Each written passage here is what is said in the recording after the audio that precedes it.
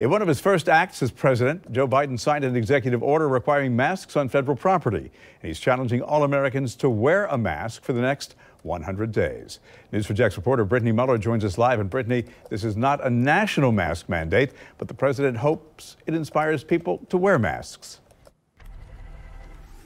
Bruce, good morning. That is right. The president can't force cities and states to impose mask mandates, but can control what happens on federal property and federal land. That includes the post office, the VA, national parks, and planes.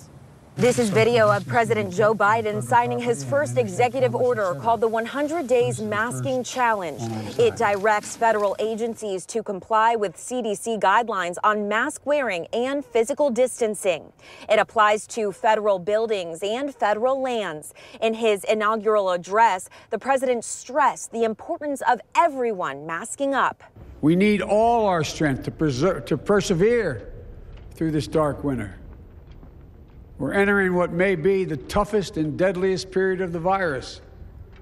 We must set aside politics and finally face this pandemic as one nation.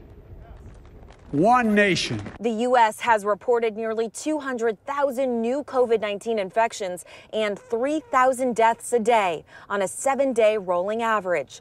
Biden took office just one day after the United States marked 400,000 total deaths since last March. More than 123,000 Americans were hospitalized with COVID-19 as of Wednesday. And when it comes to military bases, the executive order would not mean a major change.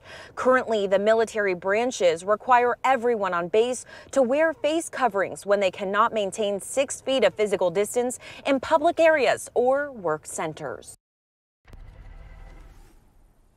Again, this mandate applies to federal property and federal land, but communities can impose their own set of rules. And here in Jacksonville, there is a local mask mandate that runs at least until through January 25th. Reporting live this morning from downtown Jacksonville, Brittany Muller, Channel 4, the local station.